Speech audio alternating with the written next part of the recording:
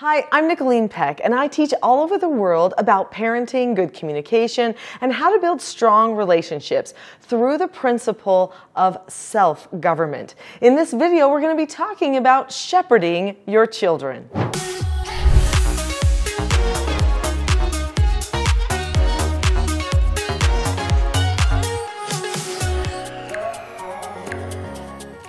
In this video, we're going to talk about shepherding, what that really means, and how to shepherd our children. I'm going to share with you key things that you can do that maybe other parents aren't doing to better shepherd your children.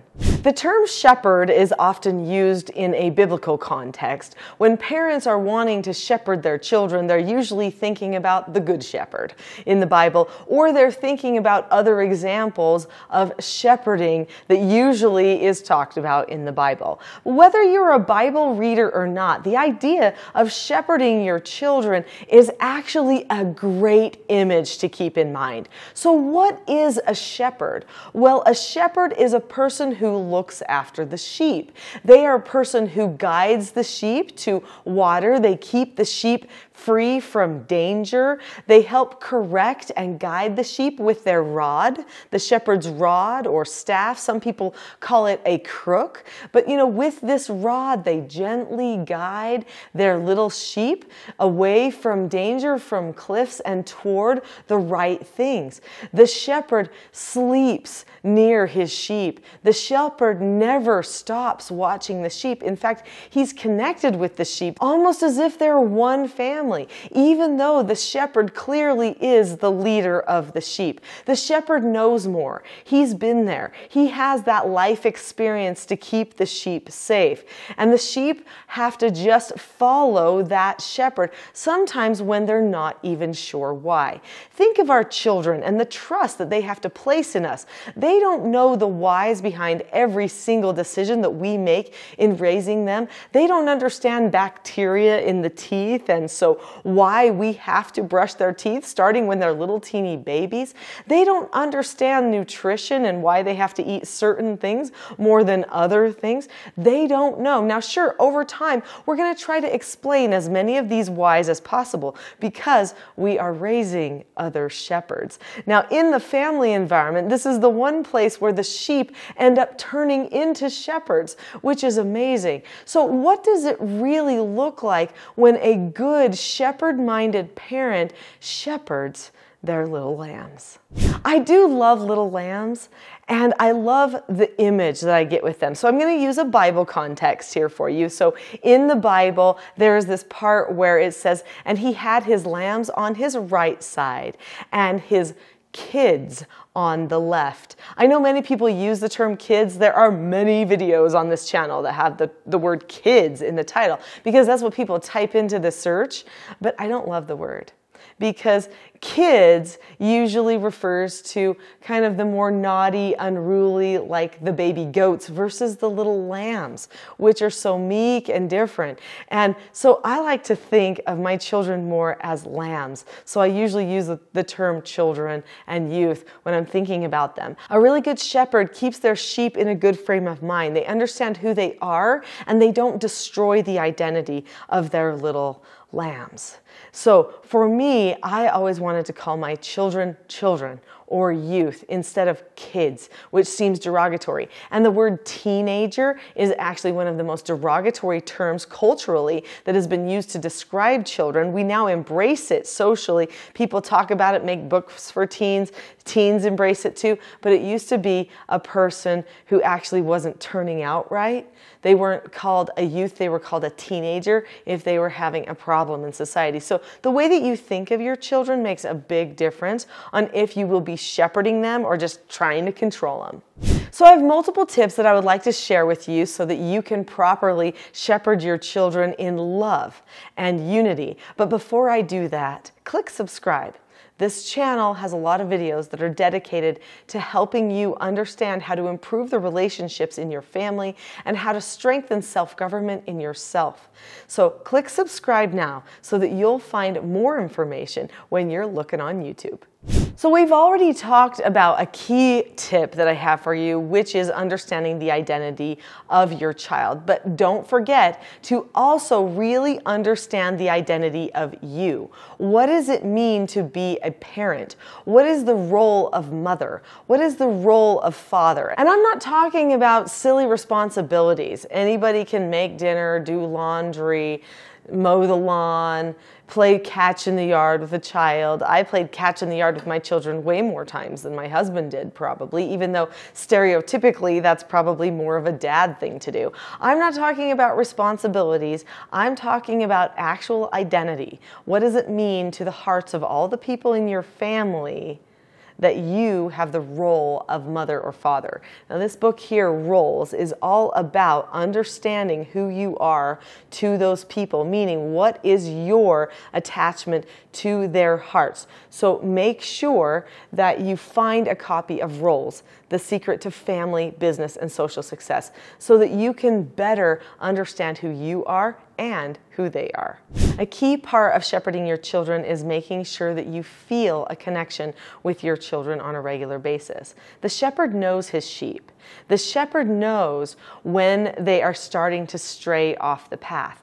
You've got to maintain that finger on the pulse. You've got to know what is it that they're thinking? What are they processing? So you've got to observe. This is important. Stay focused, stay attentive.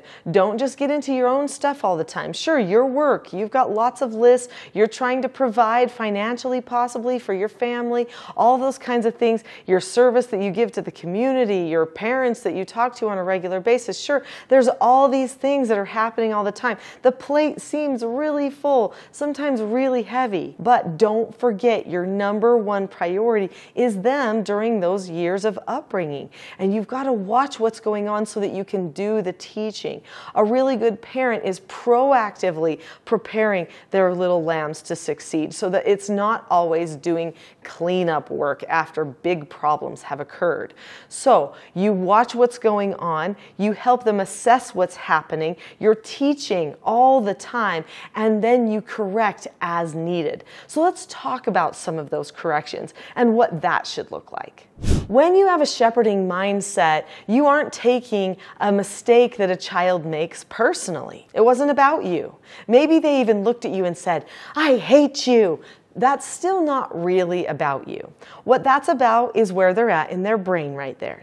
Right then, they are at midbrain, probably, maybe even going to back brain. They are starting to go out of control. They are in their amygdala part of the brain. The emotions and everything have taken over. This means that they have less ability to think and problem solve or even to connect. They probably have about 40%, maybe even as low as 10%, depending on where they're at in their brain, ability to solve their problem, to seek understanding, and to fully connect and bond with you. This means that they're going to say lots of irrational things. Don't take it personally. Maybe they didn't do their chore that they said they would do. Don't take it personally. You don't have to go to midbrain or backbrain just because somebody else did. You have to make sure that you're always accepting they're going to make mistakes. They're going to need constant teaching because they're a child. There is no such thing as a perfect child. And if you're trying for that, you are actually living a lie. They don't exist, but you can shoot for a certain type of adult. In my book, Parenting a House United, I talk about what my goal was as a parent when I was doing my parenting. My goal was not to raise perfect children. My goal was to create joyful adults who knew what their mission in life was and couldn't wait to fight for it, and had solid relationships with God and family. That meant that I was creating a person for the future, and they weren't going to be perfect immediately. In fact, none of us are ever perfect, right? So I had this picture in my mind of where I was pointing myself, my teaching, and my child. And it was toward adulthood, which meant when they made mistakes during childhood, I could choose to accept them. I could choose to trust that they could learn and improve from where they were at right then.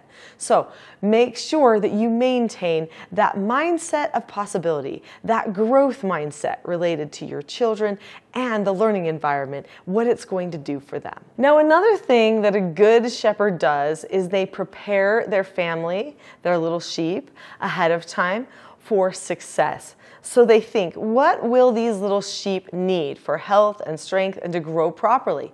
How can I train them right? So they teach them the skills they need before they even fully need them. In our family, I did the same. Because of all the work I did with therapeutic treatment care with troubled teens for a lot of years, I learned key skills that everyone needs, no matter their age, for success.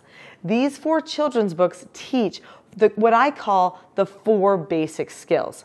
The 4 basic skills are following instructions, accepting no answers and criticism, accepting consequences, and disagreeing appropriately.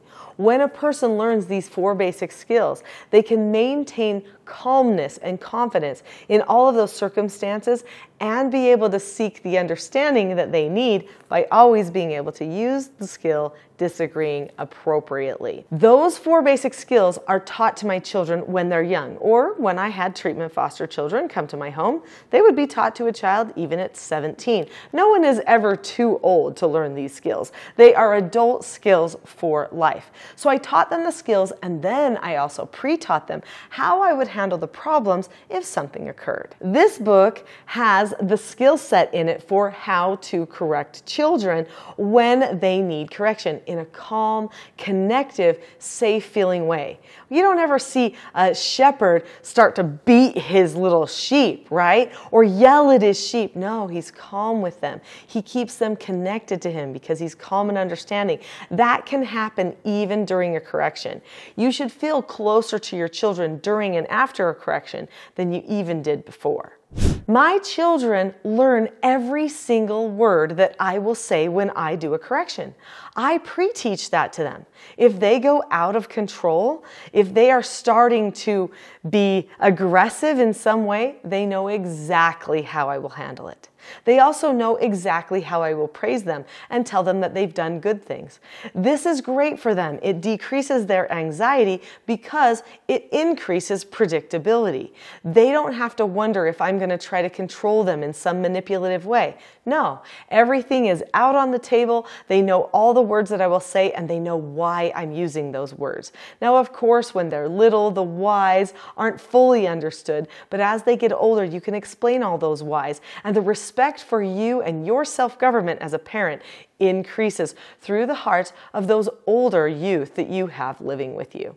Another tip that I have for you for shepherding your children is have regular meetings. So I have also these meeting journals, mentor meetings, couples meetings, and family meetings. I know people have talked about family meetings for years, but you know what I found is that many people that have family councils and family meetings oftentimes end up just having family fights. I know that that happened in my family growing up, and it was because we didn't actually know how to have a really effective family meeting, how to discuss things that we might disagree on with each other, and how to make sure we get our whole family united and on track.